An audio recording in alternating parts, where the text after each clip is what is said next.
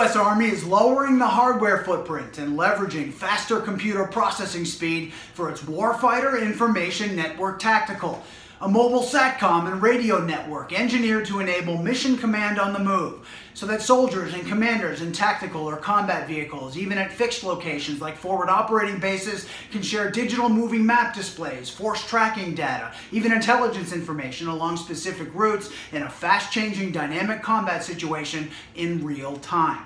This is of great significance for the Army as it moves toward a more expeditionary posture and emphasizes rapid deployability. It was recently demonstrated at the Network Integration Evaluation and Army exercise at White Sands Missile Range in New Mexico. A smaller hardware footprint enables the Army to engineer WinT Increment 2 right into the back of a Humvee and then sling-load it beneath a Chinook cargo helicopter.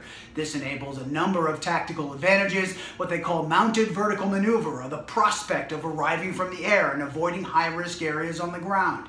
The Army is also looking closely at the future of WinT. The Army Chief of Staff recently launched a network assessment looking at a variety of connectivity technologies across the Army.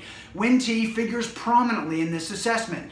Some critics have raised the question that despite its successful performance in Iraq and Afghanistan, would it be vulnerable to sophisticated electronic warfare technology should the Army wind up in a near-peer or mechanized force-on-force engagement with a technologically sophisticated adversary? Many noticed the effective use of electronic warfare by Russia during its annexation of Ukraine. So could the network be interrupted or jammed in some way by electronic warfare, other kinds of information assurance attacks?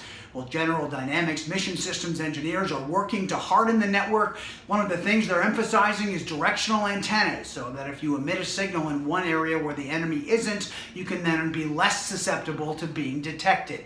They're looking at a variety of ways to ensure that both the software programmable radio and the SATCOM connectivity can be self-healing, so that if one node goes down, there are other elements of the network that keep going.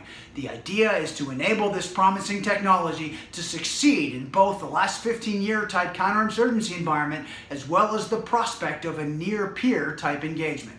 Chris Osborne, Defense Systems.